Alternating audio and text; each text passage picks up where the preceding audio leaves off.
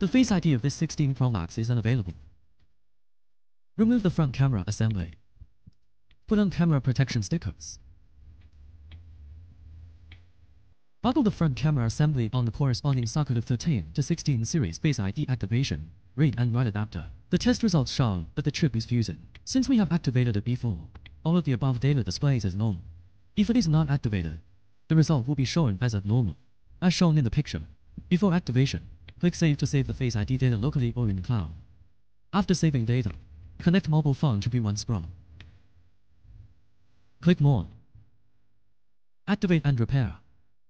It shows normal, done. If it's not activated, click Activate to activate the Face ID. Then buckle the 16 PM tag on Face ID Repair FPC on the front camera assembly. Then buckle it on the corresponding socket. We can see the FPC function is normal now. Then write the saved data to the repair FPC. Click Open File.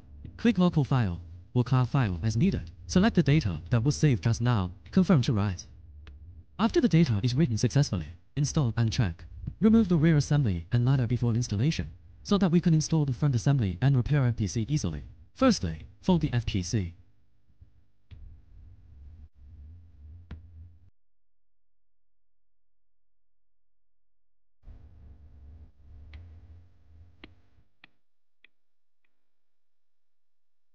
Then fold the front assembly that needs to be connected to the FPC onboard.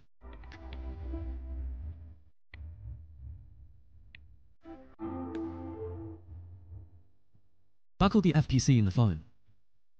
Then fold the front assembly that needs to be connected to the FPC inward. Place it in the phone.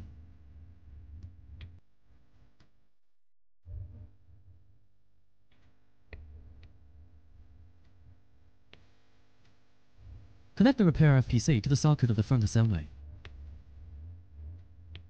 Install the rear assembly and ladder. Boot up the phone to check.